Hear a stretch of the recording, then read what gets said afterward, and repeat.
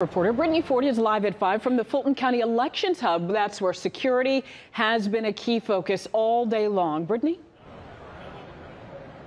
Well, Tracy, a startling start to Election Day here in Fulton County after multiple false bomb threats were reported here at the Election Hub.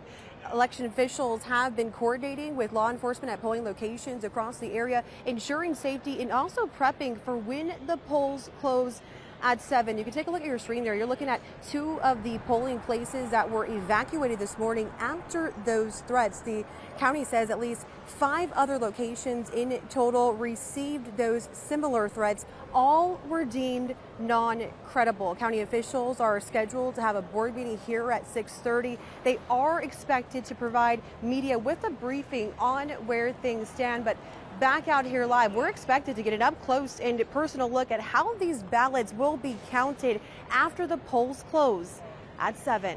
Reporting live in Fulton County, Brittany Ford, Atlanta News First.